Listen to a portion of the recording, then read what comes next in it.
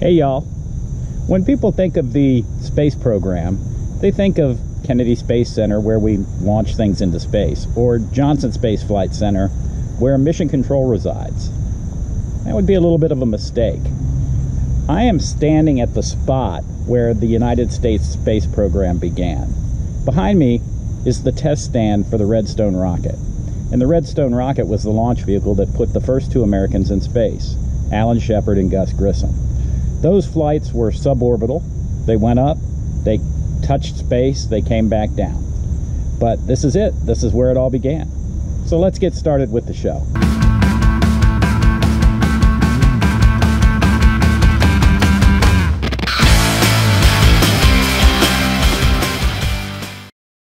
Hey guys, and welcome to the show. Today I have Yuri with us. Yuri, how's it going, man? Pretty good. Pretty good to be back here after a long time. Yeah, I'm glad that we're able to do this. Yes. The company that we were using to produce these, isn't going to do that any longer, so I'm stuck doing it myself. So we'll see how this goes. Yeah. Is that the first episode doing this? It's the second one. The first one we did was a couple of weeks ago, and it worked out pretty well.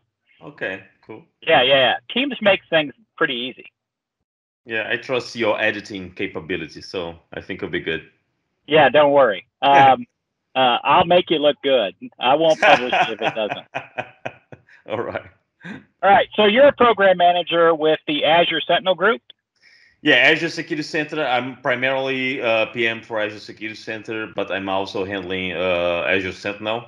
Azure Sentinel is very new, right? We released it in public preview April at the RSA Security Conference. It was really a big buzz in the security field because it was the first ever Microsoft SIEM.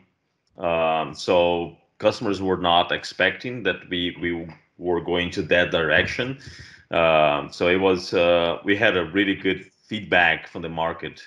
It really gave a whole dimension of how use the cloud to do not only data ingestion but also to process that data using threat intelligence and everything, and then give some results back to customer to investigate or respond to an incident and things like that. Oh, that's awesome. So we were talking before the show, and I've actually never dug into Sentinel. I've heard the term, but I didn't really dig into what it does yet. So I'm excited about this. I hear you're going to share your screen and give us some demos. Yep. I can share my screen and give you some demos. Let me do that right now. Just a minute. Okay, so here we go. Let me know if you can see it. Yep, I can see it. It's up and running.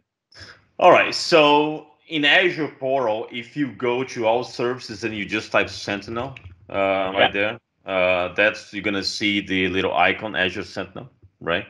As you can see, it's in preview. So I'm gonna click on Azure Sentinel to launch the dashboard. Now, if you do not have any workspace, you're gonna have to connect to a workspace or create a new workspace from scratch. And I'm not sure if you understand the concept of workspace, but it's basically where you're gonna store your data, right? The data that you're collecting, where you're gonna store is on this workspace, right? So you can use a new workspace, or you can leverage a workspace that you already have. So I'm gonna switch to this environment here that I have that already has a workspace and is already fully populated. In other words, I'm already ingesting data from different data sources. Because step number one in any SIEM platform is the data ingestion, right? The whole goal of a SIEM is to collect data and rationalize that data to make it easier for you to take actions when you are interpreting that data. So the first step is data in Sentinel is the data connectors. So the way that we organize the data connectors is really to make it easier for the SecOps to quickly connect to the data based on Microsoft platform as well as different partners. As you can see here on the Data Connect, we have Amazon Web Services, Azure AD.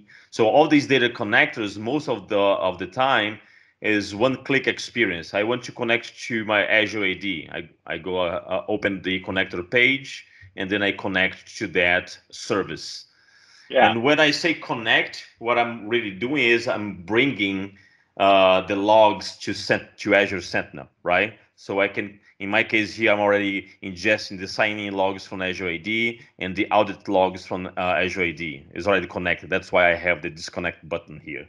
But basically, is a connect button, and that's it. You're done. So it's very straightforward. Yeah. So you connect to a service. You pull the logs down from that service, and then Sentinel analyzes those logs. Is that how this works? Almost there, right? Because what happened is, first step, workspace, so I can store my data. Then I have the data connected to put that data on that workspace. And then after I connect to all my different data sources, I'm going to start to see that my dashboard here is going to populate those events and alerts over time, which already gives me some important information that I can query. As I go through here, I can just click on, for example, alerts, and then it's going to open up log analytics, and I'm going to have all my alerts that belong to that workspace showing up, right? It's basically a query using custom query language, right? You heard about custom query language, right? Yes. Yes. So this is a custom query language that returns this value here. So this is a custom query language, right? Yeah. And then I can start looking into that log and start to investigate and all that. That's great, but the true value starts when you start creating your own analytics, right? You can create custom alerts, and we call analytics, based on the data that you have, based on the knowledge that you have about your data, based on indications of compromise that are out there. Let's use an example. Let's say back in the day when we had Petya, as soon as Petya had the outbreak, we didn't really have too much information about Petya, but we did have some security researchers that were able to determine some artifacts that could be used as indications of compromise. So having those indications of compromise helps you to create your custom detections, and that's where you're gonna add it here on this custom detection. If I open, for example, this one here, it's called PowerShell Empire. When I open this one here, you see that this is nothing more than a custom query language query against the workspace you have the data, right? So if I look at here, this is the QKL for this particular alert. Okay, and I can define some thresholds here. I can define alert scheduling. I can even select a playbook to run if this alert is triggered, which is pretty cool because a playbook is nothing more than the Logic Apps workflow. So you can create a set of actions that you can run upon receiving this alert. Right. Let's say, well, I want to automatically send an email to the SecOps teams. I want to automatically create a new incident on my ticket system. I want to do this, that. I mean, you can go as deep as I want to run this piece of code when this happens, for example. Yeah. Yeah. That's really cool. Yeah. So these are the analytics. And a lot of time when we are showing this to customers, they were like, well, you guys have a lot on your demo environment. How do you populate that? We have a community page, right, that we put together. The Azure Sentinel team put together this community page that you can leverage. It's basically a GitHub repository. You can go to the detections folder, and there you have a bunch of examples of detections. For example, if I go to security event, I have the example that I was using about the PowerShell Empire. I have failed logons. Here's the PowerShell Empire example that I was using. And here's the query. As you can see, it's pretty big query, right? So we provide this to you. You can just copy and paste and create your own analytic. You can use this as the foundation to build your own. But in other words, we offer all those samples that you can utilize as detections. Yeah. Oh, that's really cool, man. And I love the fact that we don't just limit it to Microsoft endpoints, right? You've got AWS in there, which I think is pretty neat. Yeah, we have not only AWS, but we have a lot of other partners in the data connectors. As you can see here, Checkpoint, Cisco ASA, right? F5, Fortinet. And if the vendor that you have, for example, on premise is not on this list, let's say you have a firewall, LexThomasFirewall.com, that is not on this list here, you can connect via Ceph format, assuming that your file supports syslog and Ceph format, right? Oh, look at that. Yeah, so that's also allows you to customize a lot. Yeah, so if there's not a provider, we can essentially create a provider as long as they support. Adhere to specific specifications and APIs and stuff. Yeah. Kind of neat. The other thing that I think is pretty cool here is that every time that we trigger the alert, we create also an incident.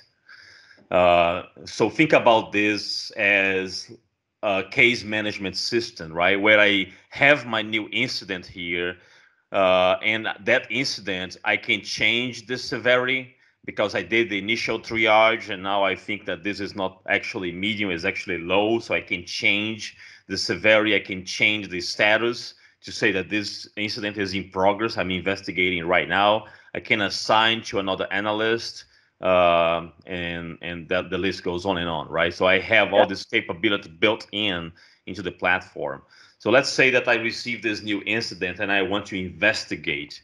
I have the capability to go here on this investigate button and visualize this pretty amazing dashboard that shows me the correlation of the different artifacts, right? The alert here is the anonymous login, right? And it was Darcy that triggered this. But when I put my mouse over Darcy, I have that related alerts option that if I click here, it will pivot more information. So it will expand and show me, oh, look at that. I'm pivoting that information. And now I know that Darcy has also done some mass download activity in the past, ran a suspicious PowerShell activity, right? I have all that information here available. And here's the really power of data correlation, because, for example, the mass download, when I click here on the mass download, who is giving me this information is Cloud App Security, because I'm ingesting data from Microsoft Cloud App Security, right? Yeah. So if I look to the anonymous sign-in, is Sentinel that is giving me this information. So this shows me that I'm doing data correlation activity here, right? Yeah, that's awesome. I'm not looking only to one data set. I'm looking across different data sets and then correlating those events. Yeah. Yeah, that's really cool. That's pretty cool. And you can set things up, I assume. I think you talked about this earlier, but you can set up alerts that say, hey, if user X logs in more than 5 times anonymously, or if we get more than 5 anonymous logins, perform this functionality, right? Yeah, so in this case, what you would do is you're going to create the analytics, which is nothing more than a custom alert. You're going to create that custom alert, and then you're going to link to that alert a playbook. So as soon as the alert is triggered, the playbook will run and do whatever you want to do, Okay. Disable that user account or do whatever you think is necessary to respond to that incident. So that's the idea about not only trigger a new incident, but also respond upon receiving that incident. Okay, cool. I like it. Yeah. Now there is another dimension here. A lot of SOC, security operations centers these days, they have a team that will do the reactive type of incident response, right? I mean, something happened, they go there and do it. And some other teams, they do more proactive, what we call at Microsoft, we call the proactive hunters, right? Yeah. So if we look from the threat hunting perspective, we also have the hunting dashboard. So what we enable threat hunters to look at the data and perform some queries even before an action takes place. So we have a bunch of examples here out of the box of queries that you can use. So you can select the query and you then click on run query. And if something comes up, it's going to show here under the results here. See, loading 0 results. Yeah. And the good thing here is, as a threat hunter, I want also to know in which phase of the CyberQ chain this query is going to be more effective. So this one, Azure Storage Key Enumeration, usually happens during the lateral movement. The DNS high reverse DNS count usually happens on the discovery phase of the CyberQ chain. So all those things will help you to identify in which phase of the CyberQ chain that operation took place. And if the data that you have right now has any indications of the attack that matches with that query. Yeah. That's really cool, man. I really like this. In fact, I see a huge use for this at my customer. Yeah. I mean, right now it's in preview. Customers can just go ahead and start using it and validate. That is what's happening right now is customers, they are validating those use case scenarios. And we already have case study publicly available of companies that are using already this in production. Wow. Do you have links to that stuff? Is there a link to the like case any study? document? Yeah. Send me the link to the case study and I'll throw it up in the show notes. Yeah. And also, if you've got any links to any documentation on this that I can share other than the case study, that'd be great. Like how to create the alerts, etc. Yeah, I have the links for the documentation.